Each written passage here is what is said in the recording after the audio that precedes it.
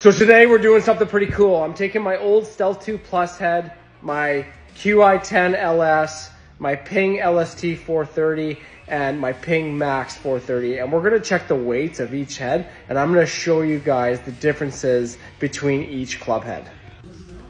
Okay, let's turn this baby on. There you go. First one up, Stealth 2 Plus. So we got 196 grams. That's pretty standard. Most of the heads, the driver heads around the market are around 200 grams. So this is pretty spot on, right around that area.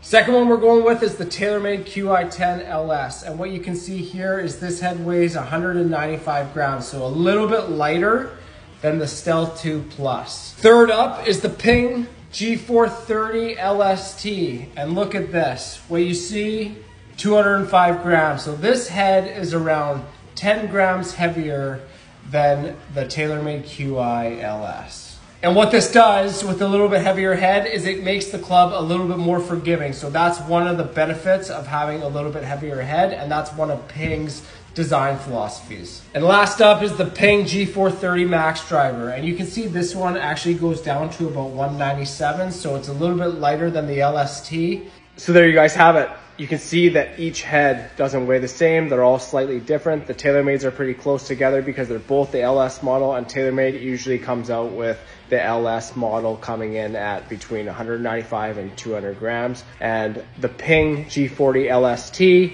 is a little bit heavier to keep it a little bit more stable at impact, and that's going to increase the forgiveness while giving you that low spin.